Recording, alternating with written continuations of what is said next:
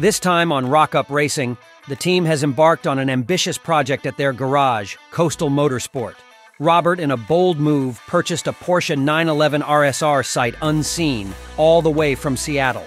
But this isn't just any 911 RSR, it's an out-and-out race car, a 3.8-liter beast. Their mission? To transform this track-focused machine into a road-legal dream. It's an endeavor filled with excitement and anticipation, yet undeniably, there will be bumps along the way. Converting a dedicated race car into a roadworthy vehicle is uncharted territory for the team, who have previously mastered the art of turning road cars into race machines. Will their experience from the track to the road be enough to navigate this uncharted territory?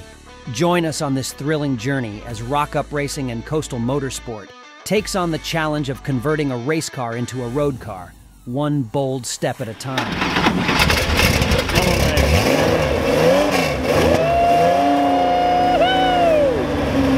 Welcome to Rock Up Racing.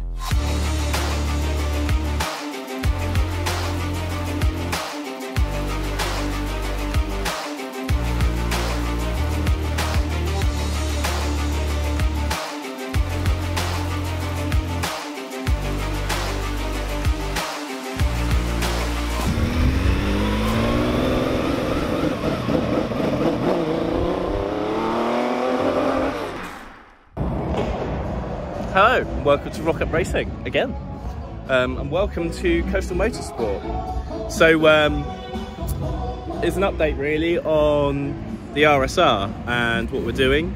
As you can see, there it is, all sort of Mad Max-esque, all disassembled. So there's huge plans for this, essentially turning it into a road car from a race car. So, yeah, let's get into it. This is exciting. This is exciting, isn't it? It's exciting, Tom. The iron filings on the end of my socket are the bits that make your average breakfast cereal good for you. Is that right? Yeah, but not in such large quantities. I wouldn't eat it. Oh. It is exciting, though. In a fascinating twist, this RSR started its life as a 1969 Porsche 911T. However, it's not your typical 911T.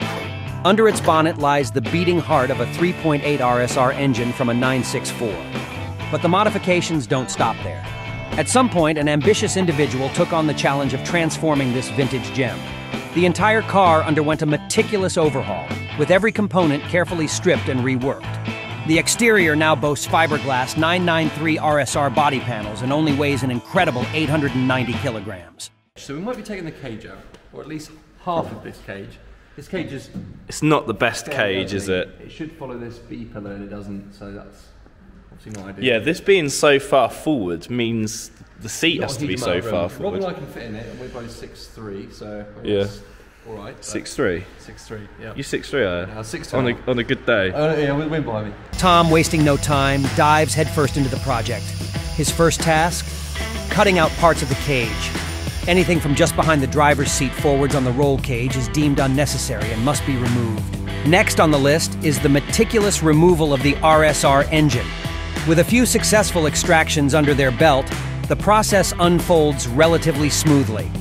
The convenience of having a ramp significantly expedites this critical phase of the project.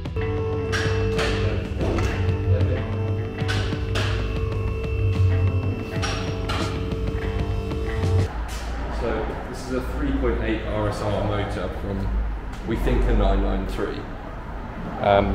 Having done a leak down test on it, cylinder 1 has like 32% leakage, which is enough to worry you.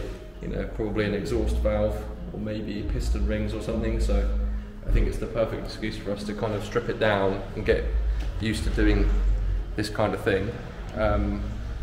Having not really fully rebuilt anything like this before, it's going to be a learning curve. But despite not having fully rebuilt a 911 engine before, the prospect of learning firsthand right on their own car is simply too good to resist. It's an American engine, so it's going to be quite interesting to see if there's actually anything custom in there. Yeah. If there's some kind of rod bearings or something that have been shaved down, or or something which just made the engine rev a little bit higher. Top end rebuild. Yeah, valve springs, valve stems. And then if it escalates to something that's going to involved doing the bottom end as well, then it is what it We is. did talk about just maybe doing the bottom end just because. Yeah, just because, yeah. The plan is set. They are poised to undertake a meticulous top-end rebuild on the RSR motor. This intricate process promises to be a challenging yet rewarding endeavor, and it's a pivotal step in the transformation of this extraordinary Porsche. What about the gearbox? It's a G50 gearbox. Yeah. 964, 993 had it. Oh, okay. It's basically the best gearbox you can get for these. Is it? The gearbox, you know, even like Ultimas and stuff, kit cars, they use it because it's super strong. 66 kilos I think they weigh, so it's not that heavy. Have we got to do anything to it? We're going to clean it, so it's covered in crap, but apart from that I think it's good to go. I'm not going to Yeah. bother rebuilding it, because rebuilding them is a bit of a minefield. I And can obviously imagine. it's worth about 10 grand, so it's not really Yeah. not really worth fiddling with it if messing it's about okay. if it's working. Yeah. I like it. Righto. Let's get to it. To it.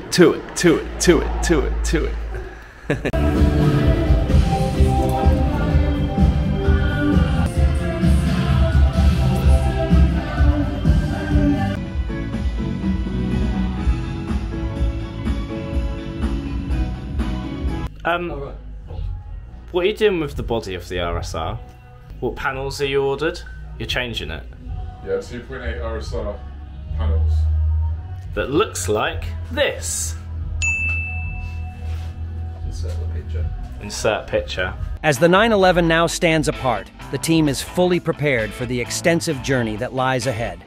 With a new workstation and engine stand on the way, they're ready to dive into the meticulous strip down of the powerful 3.8 engine. The anticipation builds as they await the delivery of the essential body panels, which are set to arrive next month. The road ahead is long and challenging, but the team is poised for the adventure that awaits.